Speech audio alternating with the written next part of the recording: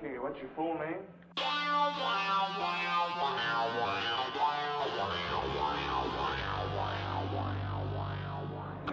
Gadsy here, Buckshot Prospector. I hope you're well and I hope life is treating you well. I'm on the creek today, but I'm only on the creek for a very short time. And the reason why I'm on the creek for a very short time is I'm just here to collect some river rocks. I've got an idea, a bit of an experiment to make something with some river rocks. So my main mission is to collect some rocks and then we'll head back to my place to try out this little experiment. It's kind of not prospecting, it's more making stuff and something a bit different to what I've been doing. I'm hoping that some of you can recreate these, and yeah, it's just something nice to look at. That's what I'm hoping for anyway. So I know at this location there is heaps of river rocks and they're the kind of shape that I'm looking for. Flat sedimentary rocks. These are sedimentary, these are silica based. Silica based rocks are a lot more harder to cut. But these, they're ideal. These kinds of rocks will change on their hardness. So the redder the rock have a tendency to be a lot more softer, whilst the greyer rocks have a tendency to be a little bit more harder. So what I'm really looking for is flat rocks with a bit of, maybe a bit of colour or grain to them, and not huge ones, but we'll get a mix of different rocks. So yeah, that's the main mission. We're going to collect some rocks and then we're going to take them back to my place and we're going to do things to them.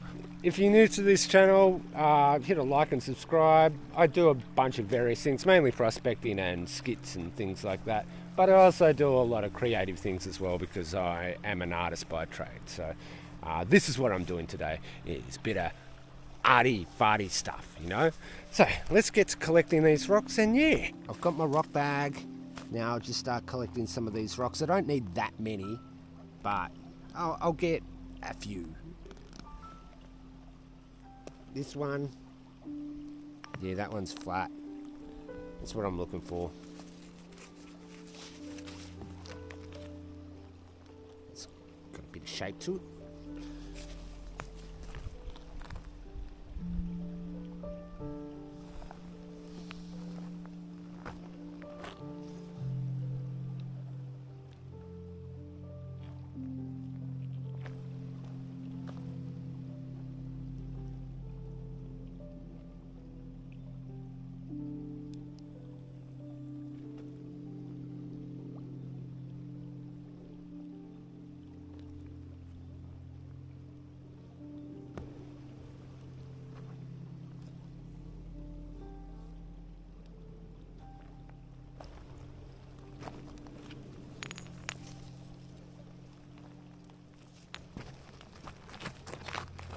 Can go in my rock bag.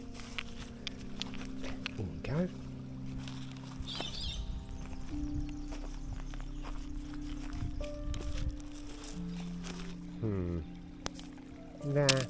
Now with these rocks, they can't be too thick either.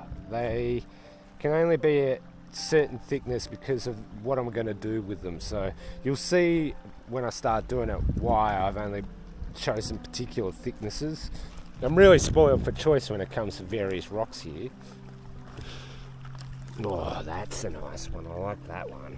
It's got a bit of grain to it. Oh, we'll find more of these. When these get wet too, they get a bit more texture. Watch this. Look at that. The colour changes heaps. Kind of looks like wood. Why wouldn't you pick up that rock? Oh, look at this cool rock. Look at that one. Isn't that an amazing rock? I'll definitely keep this and then put it in the bin. Oh, we've got another one of those blue rocks. Look at that. Wow. They are pretty rare, these rocks. Some people are incapable of picking up their rocks. Now, I probably won't use all of these rocks, but I can collect them for later projects. Yeah. If this works, then yeah, I'll be able to use them later on. Oh, look, someone that can't refill their holes. That must have been tough digging that hole. Can't fill it back in. Like most prospectors, I have quite an obsession with collecting rocks. If you haven't noticed by now. I got told recently by a local prospector that he came to this creek and he found some syringes on this creek. So that's great. Not only are we dealing with people that can't clean up their tailings piles, but now we're dealing with junkies. They certainly aren't diabetics, because diabetics don't use needles anymore. I know that for a fact because my dad and my brother are diabetics, or well, my late father is, so they use pens. They don't use injections anymore. It's a Sunday today as well, and I should be back at home replying to everyone's comments, but I had a spark for an idea and I thought, yeah, I'll just quickly go and do this and then I'll get back to replying to comments. So, anyway, enough of the creek. Let's head back to my place. So we're back in my studio, and my plan for these rocks is to actually try and cut some holes into these rocks.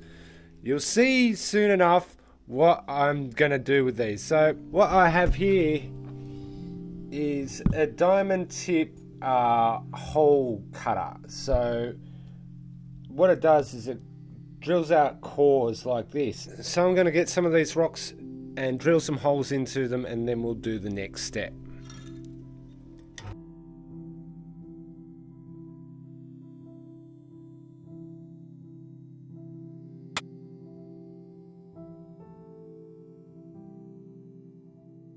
There's the first hole.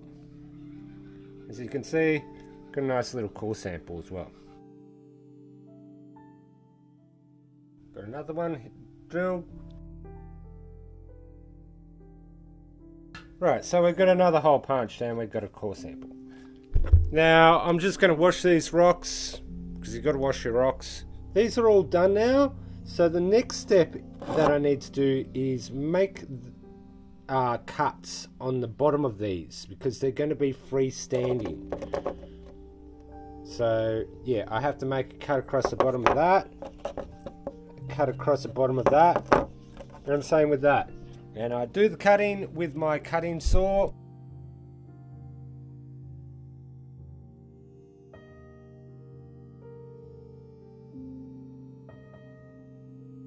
These are all dried off now.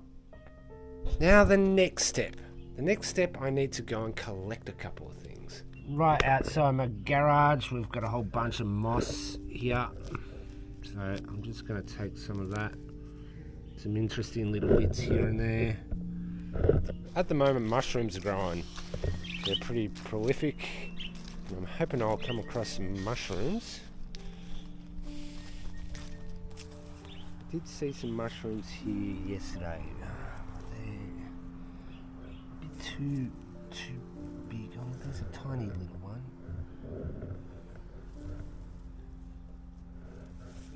Need little mushrooms so they can fit. There's another one. There's a tiny little one right there. And some different kind of moss. This moss might be better actually.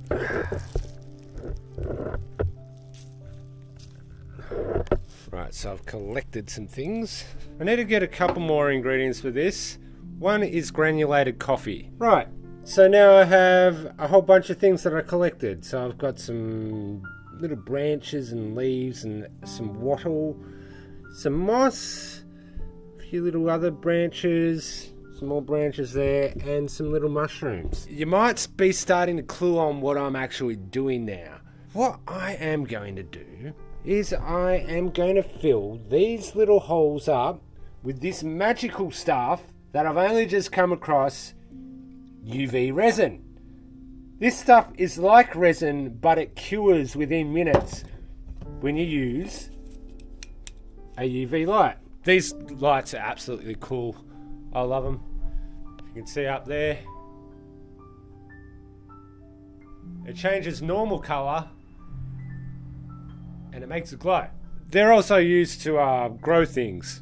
What I first need to do is pour a thin layer of the resin into these holes, and the way that I do that is by using sellotape and backing these. So I have to look at each of these and see which one doesn't have as much unevenness. So I'll probably do that side for this. Now, as I said, this is an experiment. I'm sure there's going to be some mistakes. but we'll try. So I just try and make a really crisp seal around the edge there. That's looking alright. These are all done. Now I first need to just do a thin layer into each one of these. So I'll get this resin in. Only put a thin amount in.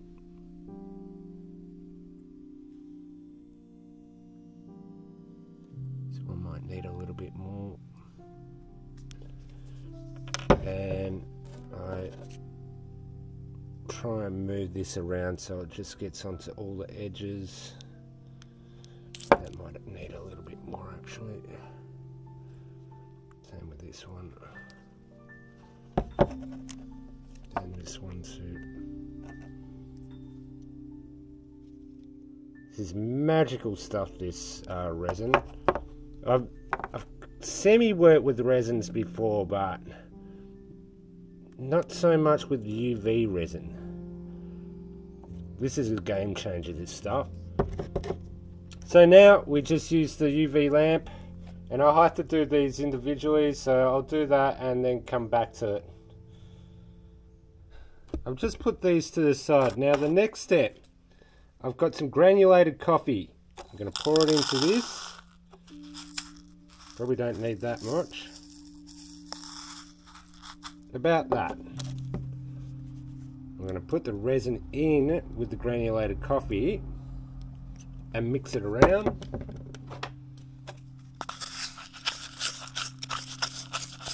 Now I'll probably add a bit more resin.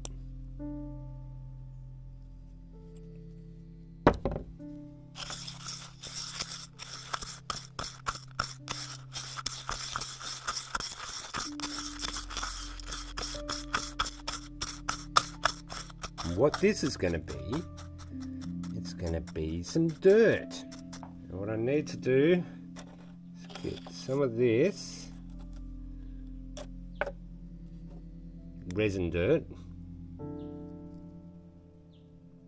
kind of just get it down. Got some tweezers here, and I'm just going to push like that. So that's going to be the base of me putting some of the moss in. Hopefully this works. It should. Right. Now I'll get that mushroom. Get the resin and pour it all over this,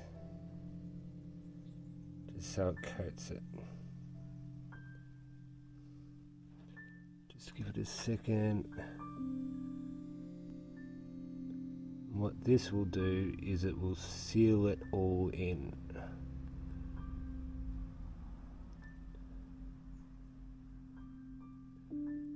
Hopefully it doesn't bleed out of it. Right, so that's one. We'll just cure that. I'll set this aside and let that cure. Whilst that's curing, I'll do the next one. So I'll do this one now. Same thing, bit of coffee into the base, spread it around a bit,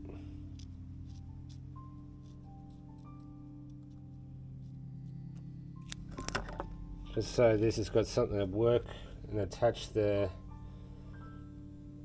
moss to. I'll leave this one really simple. I won't put any mushroom in it, I'll just have the moss. Just got to make sure that all these little hairy things are inside the circle. Same thing, resin poured over.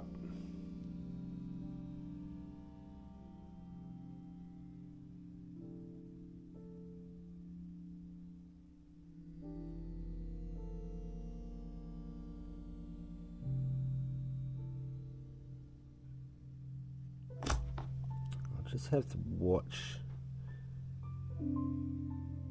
I'd actually push this down a little bit into the resin a bit more, so it submerges a bit more.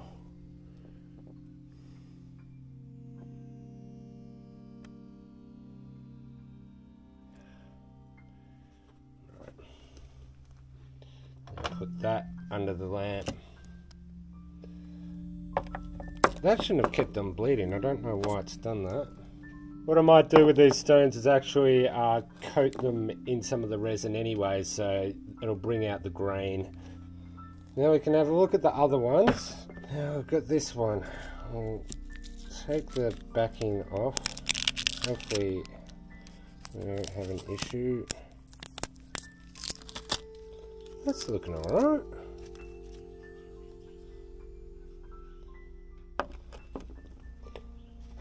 Try and do the same for this one. They've got bubbles in them, so I can't really do much about that.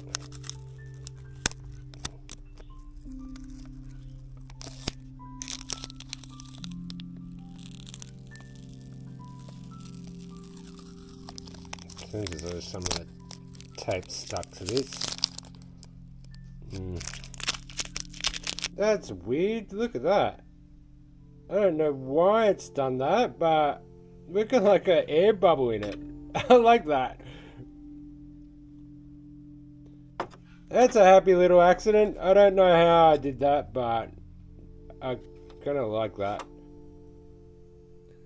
That kind of turned out alright, but the bleeding has kind of stuffed them a little bit. But we can get around that, don't worry. What I'll do is I will get the resin and paint these rocks with the resin. So then all those marks around those holes will just disappear. I'm just going to put some of the UV resin on the back of this. Now I'm going to use a brush, and I've got some gloves on so I don't get this stuff all over my hands. And I'll just coat this rock in the resin, and magically all those stains around the hole have disappeared.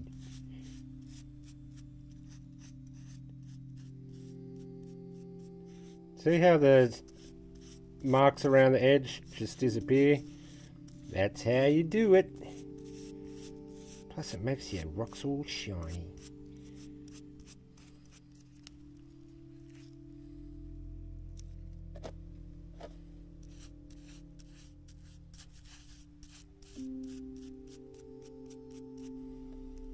This one should look good because yeah, it has some really cool textures in the stone, especially when it gets wet. So that's actually worked in my favor actually.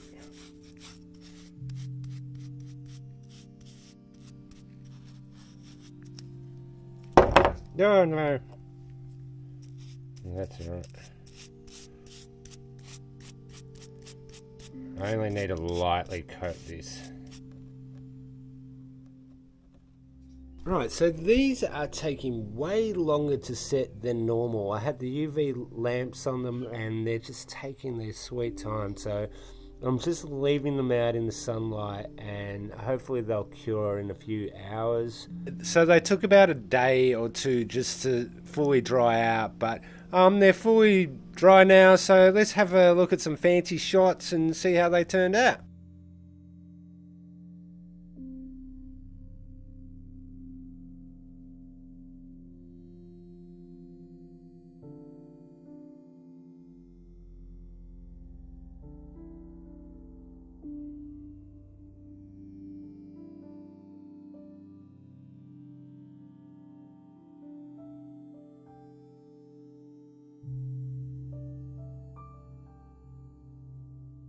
So yeah, they sort of turned out alright. There's a few things that I need to refine to make it look a bit more well finished, and yeah, it was more of an experiment than anything, just to see what I could do and what I can't do with it. So yeah, I hope you enjoyed this video, and I will see you in the next video.